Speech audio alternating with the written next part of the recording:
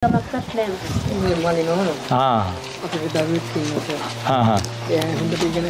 දෙක මොකද? උපන් හැටි. මේ විදිහට ඕන වැඩක් කරන්න පුළුවන්. මොකද කරන්නේ? දැනට ගාමන්ට් එකේ ක්ලීනින් සර්විස් කරන්නේ. පොඩි පඩියක් වැටෙන්නේ. ඔව්. රුපියල් 20000ක විතර මාසෙක. මෙයාට සනීපව මෙයා දැන් මෙයාත් ගාමන්ට් ගියා. ගාමන්ට් යන්නේ. දැන් ඔය අත් දෙක තියාන ඕන වැඩක් කරනවා. මොනවද ඕන වැඩ කරන්න පුළුවන්? සාමාන්‍ය මිනිස්සෙක් අතපය දෙන මිනිස්සෙක් කරන හැම වැඩම කරනවා. උත්සාහ කරලා මොන බයි. ගස් නැගින්න පුළුවන්, කැට් වලට වැඩ පුළුවන්. ඔව්. ඕන වැඩක් අතපය නැතුණා හරියන්නේ නැතුණා කියලා කරනවා. කියන වැඩ පුළුවන්. ඒ වැඩ පුළුවන්. දැන් ඉතින් මේ වගේ මේ මිනිස්සු මේ ධෛර්යවන්ත මිනිස්සු මේ මම දැකලා තියෙන වැඩසටහන් වල යද්දී නැතුව අනේ නෑ කියලා ඉල්ලනවා. ඉතින් මෙයා කියන්නේ ආබාධිතයි. ආබාධිතයි කියන්නේ මට සමා වෙන්න කියන්නේ ඕන වැඩක් කරනවා. ඉතින් මෙයාලට කියන්නේ ඒ වුණාට ජීවිතේ ඉතින් අවශ්‍ය කරන දේවල් තියෙනවා. ඉතින් ඒ වගේ පොඩි පොඩි දේවල් තමයි මෙයාලට ඉල්ලන්නේ. ඉතින් මෙයාලට කරගන්න අපහසු දේවල්. ඉස්කෝලේ හොඳට අධ්‍යාපනය දෙන්න තමයි. පාස් වුණා. කීයද ලකුණු? ලකුණු 135. 135. ඒක තමයි වැඩි දුරට. මේ වන්තින අය දුෂ්කර ජීවිතේ. දැනට දැන් ඉස්කෝලේ යවන්නේ මේ කට්ටිය අක්කයි ගෙදරනවා. දැන් ඔයාලට මොන වගේ දේවල්ද ඕන කිව්වේ? දරුවෝ ඉස්කෝලේ අරගන්න උදව්. ඉස්කෝලේ අරගන්න ඒ ටිකම කරගන්න නේද?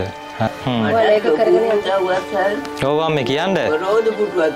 රෝද පුටුවක්. ඇවිදින්න බැරිද? බලන්න යන්නේ මොකද ඉඳ ගන්න බෑ. පුටුවක දැන් වයස කීයක් වගේ නේද? වයස කීයද? 80 ගණනක් වෙනවා. 80 ගණනක් වෙනවා. ඒකනේ. ඔව්. අපි රෝද පුටුවක් දෙන්නම්. රෝද පුටුවන්නේ අම්මට ඕනේ නේද? හරි. පවුලේ කවුද ඉන්නේ අම්මගේ? ඉන්නවා පුතා ඉන්නවා. එයාලා මොකද කරන්නේ? එයාලා ඉතින් රස්සාවල් එහෙම නෑ. හරි දුකෙන් තමයි ඒගොල්ලෝ කාලය ගත කරන්නේ. ඔව්. රස්සාවල් එහෙම නෑ. ඔව්. එක්කෙනෙකුටවත් නෑ. නෑ. 5 දෙනෙක් දරුවෝ ඉන්නවා. දුවලා 3 දෙනෙක් පුතු දෙන්නයි. මහත්තයා ඉන්නවද? නෑ. මහත්තයා නෑ. හුඟක් කාලේ නැති වෙලා. දැන් අවුරුදු 40කටත් වැඩි. 40කටත් වැඩි.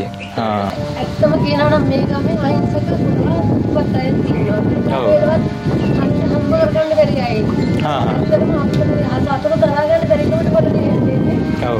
මන්ත්‍රී කෙනෙක් කියලා නැහැ මේ ගමට. කිසිම ඉස්සරහක් නැහැ. මෙතුමා තමයි මේ මැදිහත් කරලා මේ දහදිනෙක කරි කමන්නේ අක්කා මට කරන්න පුළුවන් ඇත්තටම මට කරන්න පුළුවන් උදව් මම 1000ක් කරනවා කියලා තමයි අතර මේ මල්ලිට පින් සිද්ධ අනේක වාරයක් වැදුම හැදවැඩ දෙමව්පියන්ට එක්ක පින් සිද්ධ වෙන ඇත්තටම මේ කරන ප්‍රජාසත්කාරයට සරලට බුදුබවත් තියෙන මම කරන උදව්වට මට ඇත්තටම ඒ සතුට කියා ගන්න බෑ සරල දාගෙනකොට මට හරිය හිතට හරි හයියක් ආවා නේ අපේ අදසන්න පවුලට උදව් කරන්නේ ඒක පොතක් හරි තමක් දෙන්නේ මේ ආහාරහ හරිද ඒකින් මාරි ස්තුති කරන අනික වාරයක් ස්තුති කරන්න මේ සර්ලට බුදුබවත් කියනවා මේ කරන ප්‍රජාසත්කාරය කියලා හරි හම්බකට ඛණ්ඩ බැරි පවුල අමාරුවයි ඉන්නේ ඇත්තට මෙයාලට මේ ගමේ සමිතියකින්වත් නෑ සිම පිහිටක් නෑ මන්ත්‍රී කෙනෙක්කින්වත් නෑ මම කියලාත් නෑ ඇත්තට මේ ගොවිතැන් කරගන්න හිතේ තිබ්බත් නිදක් සපයා ගන්න මාර්ගයක් නෑ ලියුම් කෝටියක් දුන්නත් ගිහිල්ලා මහවැලිය දුන්නත් කිසිම නෑ පිළිසර නෑ මන්ත්‍රී කෙනෙක් මන්ත්‍රීලා ඡන්දෙ ගන්න විතරක් මේ ගන්නවස හරි අපි මේක කරලා දෙන්නම් කියලා එවලට පොරොන්දු වෙලා යනවා පොරොන්දු කඩ කරනවා සර් ඇත්තටම සර් කරන්න පුළුවන් මේ පවර්ට ඉන්නවනේ සර් ඔබ මේ දුක කියන්න තමයි මේ සියලු දෙනාම ඇවිල්ලා ඉන්නේ ඔබතුමන්ලට කරන්න පුළුවන් මේ සියලු දෙනාටම කරන්න පුළුවන් උදව් කරලා දෙන්න කියලා මම හොඳලා ඉල්ලනවා සර් ඔව් අද අපි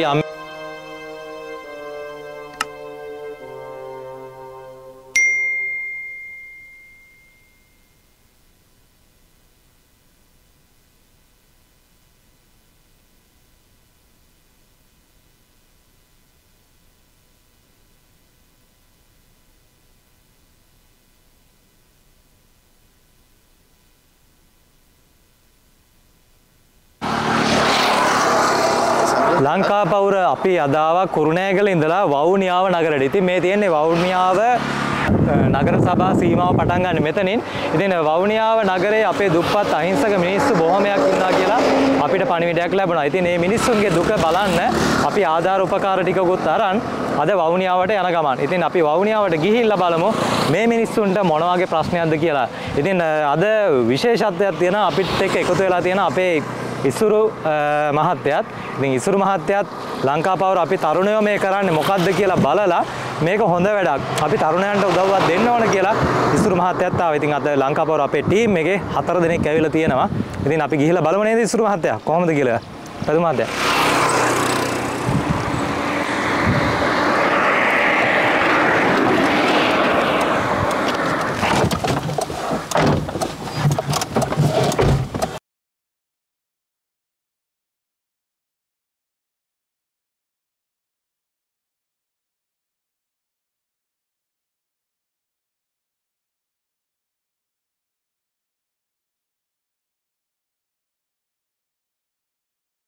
ඉතින් මේ වවුනියාවට ආවේ විශේෂ ඉල්ලීමක් මත.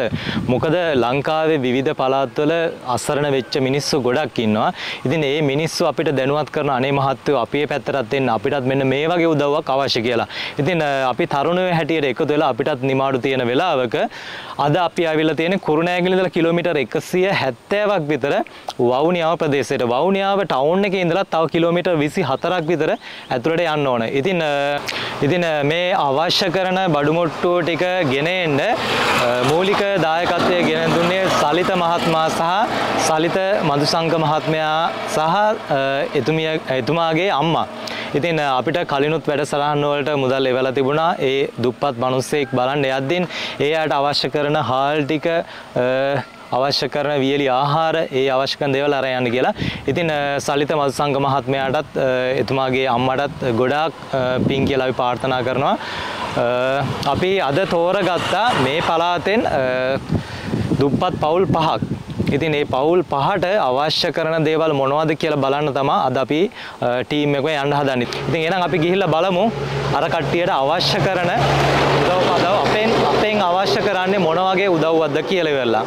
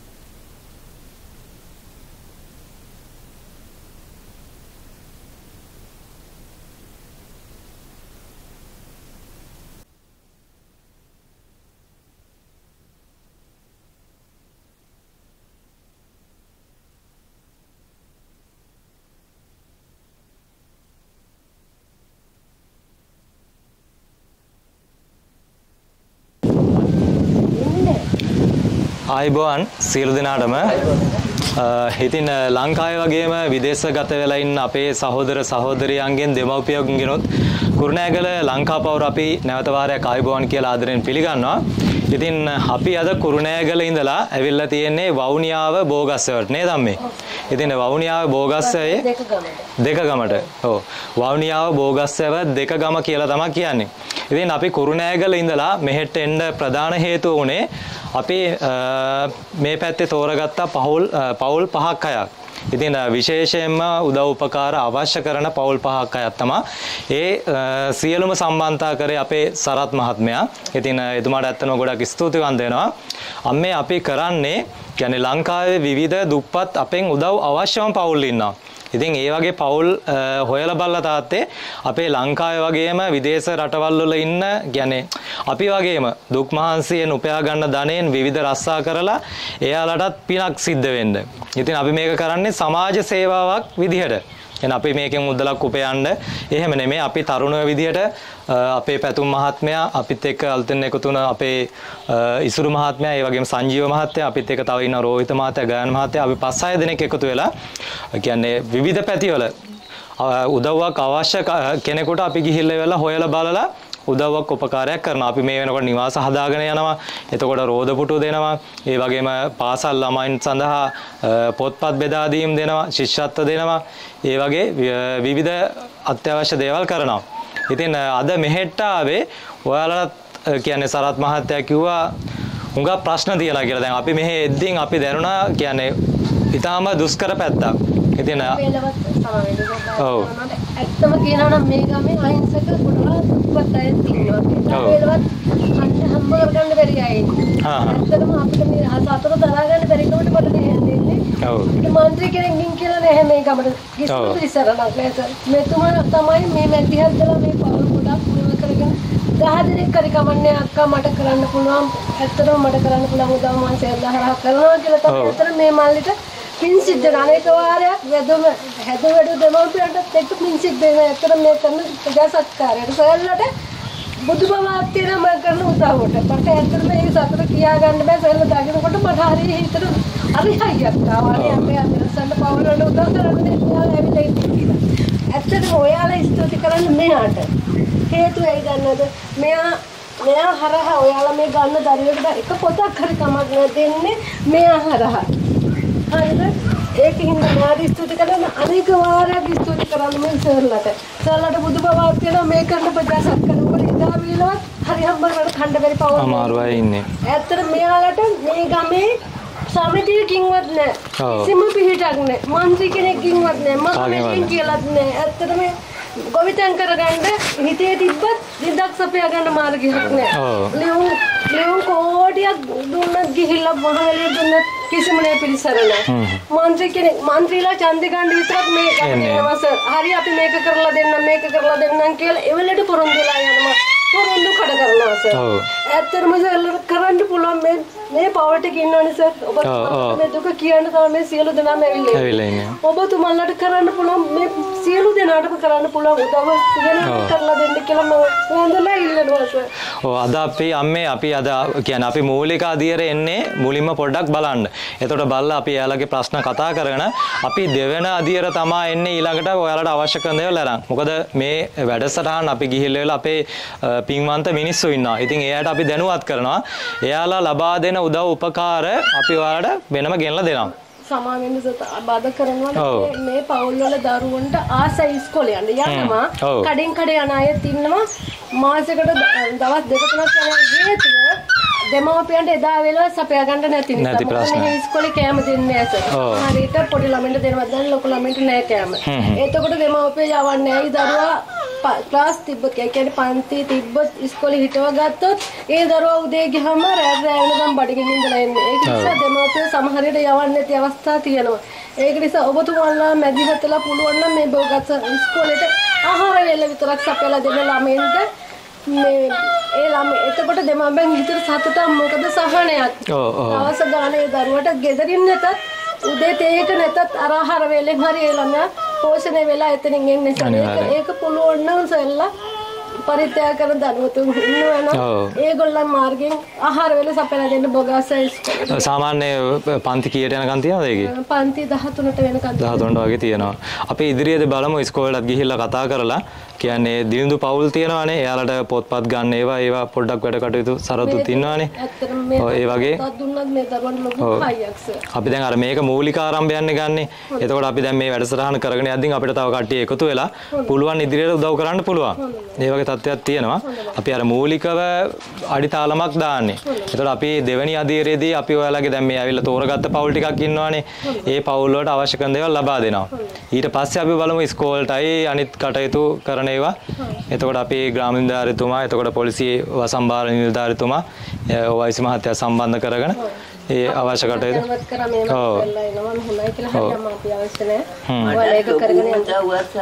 ඔව් මේ කියන්නේ රෝද පුටුවක් රෝද පුටුවක් ඇවිදින්න බැරිද? මම යන්නේ මොකවත් බෑ ඉඳ ගන්න බෑ. හා පුටුවක දැන් වයස කීයක් වගේ නේද? වයස කීයද? 80 ගණනක් වෙනවා. 80 ගණනක් වෙනවා. ඒකනේ. ඔව්. අපි රෝද පුටුවක් දෙන්නම්.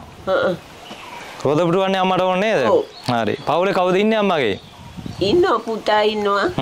එයාලා මොකද කරන්නේ? එයාලට ඉතින් රස්සාවල් එහෙම නෑ. හරියට දුකෙන් තමයි ඒගොල්ලෝ කාලය ගත කරන්නේ. ඔව්. රස්සාවල් එහෙම නෑ. ඔව්. එක්කෙනෙකුටවත් නෑ. නෑ. 5 දෙනෙක් දරුවෝ ඉන්නවා. හා. දුවලා 3 දෙනා පුතු දෙන්නයි. මහත්තයා ඉන්නවද? නෑ. මහත්තයා නෑ. උඟ කල් නැති වෙලා. දැන් අවුරුදු 40කටත් වැඩි. 40කටත් වැඩි. හා. ඉතින් පුළුවන් උන් හැටියට ඉතින් ආණ්ඩුවෙන් දෙනවා මට අර පොඩි මැඩික් එක ආණ්ඩුවෙන් දෙදාවේ පඩිය. ඔව්. ඒකේ 1900ක් මට හම් වෙනවනේ. ඔව්. ඉතින් මේ ජීවත් වෙනවා ඉතින්. ආයි වෙන. අපි බලමු අපි අම්මලා ගෙදරත් යන්. හා. නෑ. ඉඩමක් ගන්න මේ ඇවිත් ඉන්නේ දැන් අවුරුදු 7යි. 7යි. තව ගේ නෑ. හා. ඔව්. ඉතින් මං එනේ කට්ටියට කියනවා අනේ මම මැරෙන්න ඉස්සර මට ගේ මිනිහ තියාගන්නවා ගේ හදා ගන්න ගේ දෙන්න කියලා. එනේ කට්ටියට කියන්නේ ඒකයි. ගේ දෙන්න මම මැරිච්චම තියාගන්න තැනක් නෑ කියලා. මේ ඉන්නේ මේ අවුවෙම කට්ටිය නේද? හරි අපි පැත්තේ ගෙදරක් නෑ. ඉඩ කඩන්නේ අපිට. නැති හින්දා තමයි මේ. බලමු අපි ඉන්න 30ට යන්. ගිහින් ලෙවල බලලා රෝද පුටුවන්නේ අම්මට ඕන වෙන්නේ නේද? දෙකේ. ඉන්නේ. රෝද පුටුවන්නේ ඕන 1500 දෙක. හරි රෝද පුටුවන්නේ ඕන වෙන්නේ නේද? හරි රෝද පුටුවක් අපි බලමුකෝ මේ කට්ටියට කතා කරලා ඉවරලා ඈ. රෝද පුටුවක් ඒක සුළු දෙයක් නේ අපි මොන හරි කරලා දෙන්න. මට ඉතින් දැන් හරි යා ගන්න බෑ. අමාරුයි. මේක අරගෙන ගියාට බොහොම අමාරුයි. ඉතින් අර රෝද පුටුවක් තියෙනවා නම් ඒකේ ගිය හැකිනේ. ඔව්. කියලා මට හිතුනේ. තාත්තා කොහෙද? තාත්තා නේද? ඔයාලට මොන වගේ ප්‍රශ්නයක් තියෙන්නේ?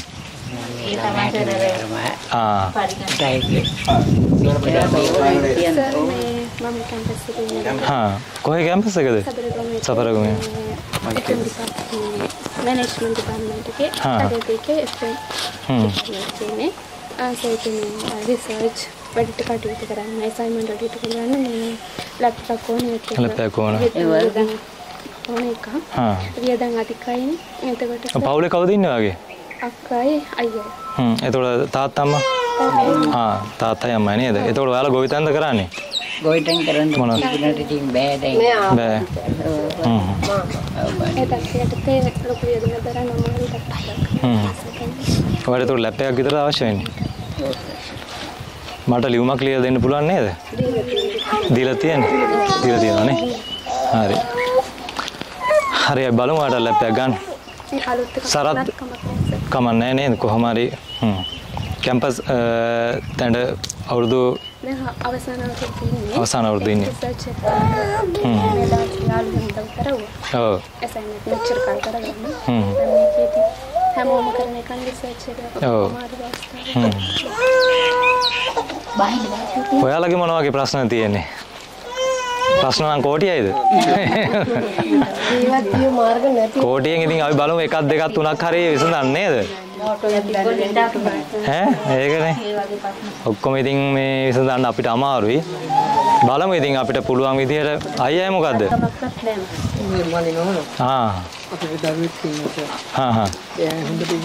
අත් දෙක මොකද? උපන් හැටි. මේ විදියට ඕන වැඩක් කරන්න පුළුවන්. මොකද කරන්නේ? දැනට ගාමන්ට් එකේ ක්ලීනින් සර්විස් කරන්නේ. පොඩි පඩියක් වැටෙන්නේ. ඔව්. රුපියල් 20000ක විතර මාසෙක.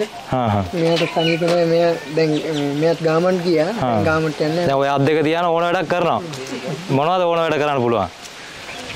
සාමාන්‍ය මිනිස්සෙක් අතපය දෙන මිනිස්සෙක් කරන හැම වැඩම කරනවා. උත්සාහ කරලා මොන බයික් ගස් නගින්න පුළුවන්, කැට් උඩල් වැඩ පුළුවන්. ඔව්.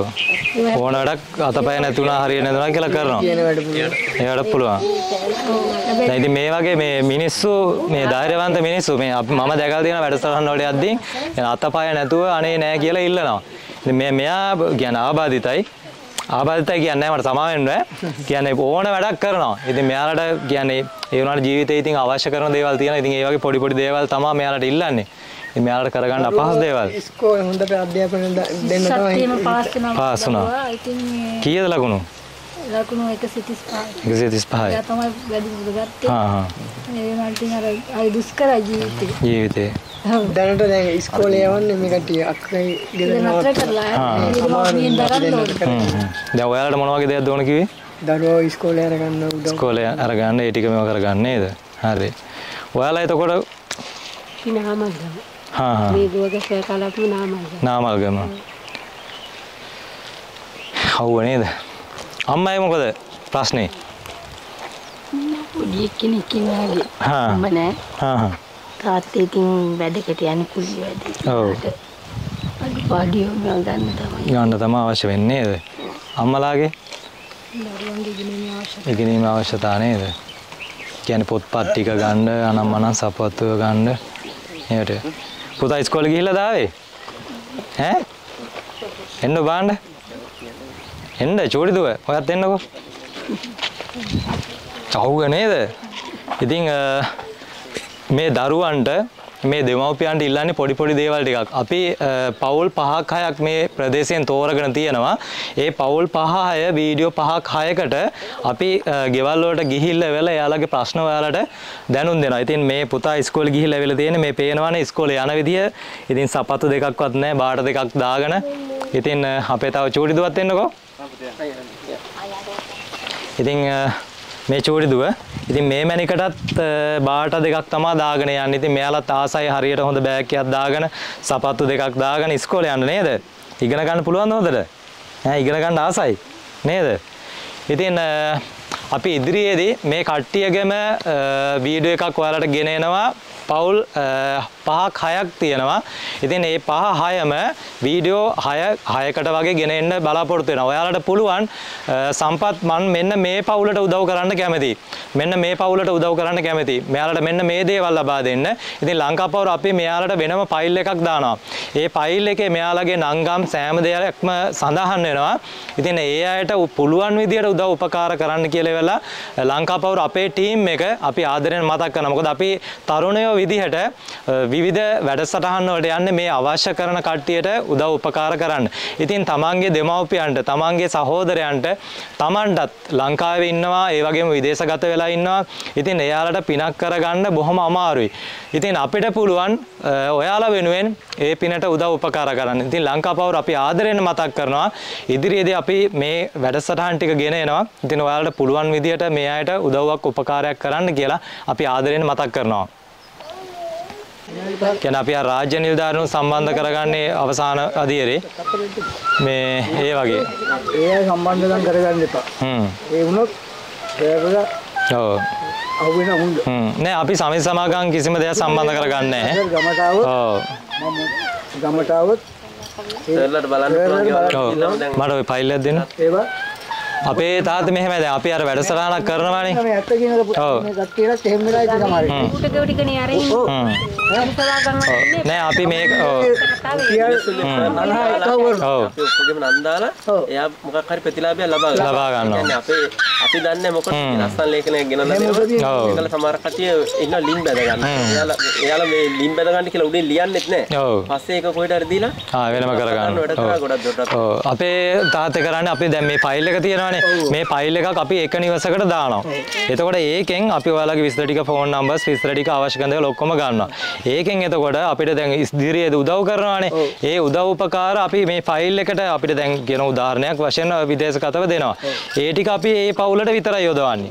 වෙන කාටවත් ඒ දේවල් දෙන්නේ නැහැ. දැන් තාත්තට ලැබෙන දේ අපි මෙයාලට ලබා දෙන්නේ නැහැ. මම එහෙම කිව්වොත් මමත් සාමාන්‍යයෙන් ඔව්. එයා දැරුවා. දැල්ලා බලනකොට ඔව්. මම යන ගමන නෙවෙයි එයා යන්නේ. බලනකොට අර ගොයියන්ගෙන් එක්කවල ගන්න රුපියල් හරි උහුරා කනවා. හොරා කනවා. මම ඊට පස්සේ ආයි බෝ නෑ ගම් වල ඉන්නවනේ එහෙම කොටසක් ඉන්නව නේද? මම අවුරුදු 7ක් හිටියා. ඔව්. අවුරුදු 7ක් හිටිය රස්සාව කරේ දරුවෝ තමයි ඉන්නේ මම. ඒ වගේ කූට කට්ටිය මෙහෙ ඔව්. එක එකන හාරානේ. ඒකට ඒ නෑ එයාලගේ ප්‍රශ්නේ අපි එයාලෙන් ගන්නවා. දෙල්ලටම ඔව් වෙන කාගෙන්වත් අපිට ප්‍රශ්නයක් නෑ අදාළ නෑ අපිට. ගත්තොත් ඔව්.